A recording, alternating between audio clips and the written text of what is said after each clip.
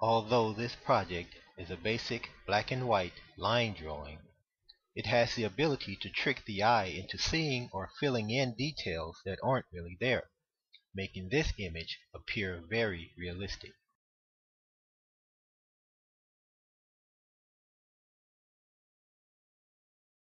To begin, copy this pencil sketch on an 8 by 10 inch or larger piece of paper.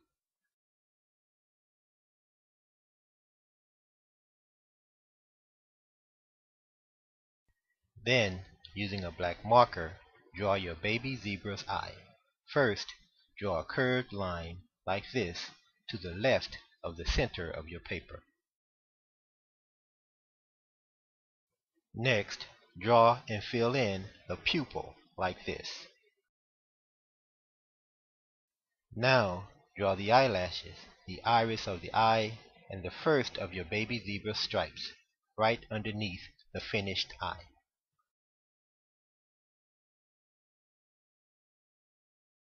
Then, draw the stripes on the right side of your baby zebra's face. Always remember to draw your stripes curved to follow the shape of the zebra's jawline. Next, draw the stripes above your baby zebra's eye.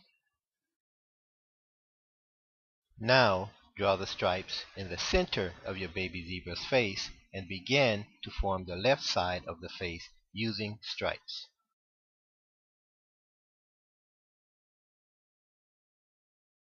Then, draw and shade in your baby zebra's muzzle and nostrils. Next, draw both ears like this. Now, draw your baby zebra's mane. It kind of looks like a mohawk from this angle. Then, draw your baby zebra's neck and chest. Next, draw the stripes of the left foreleg. Now, draw the stripes of the right foreleg.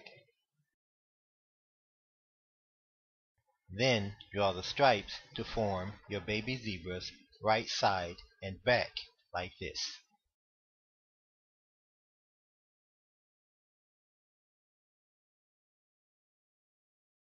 Next, draw the stripes to form your baby zebra's rump like this.